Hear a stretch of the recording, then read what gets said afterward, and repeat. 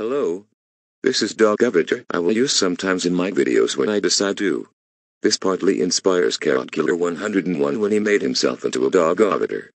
Ultimate huge credit to Lankish the 2 Teen Ninja for making this dog avatar out of me. Now if you're curious to ask, what gave you the idea of making dog characters in the first place? Well, back in fall 2021, when I began to create my Life of Go animate series, I added some of Carrot Killer 101's characters in my reel to make it interesting. And that got me inspired then to make my own dog characters, even some as sprites.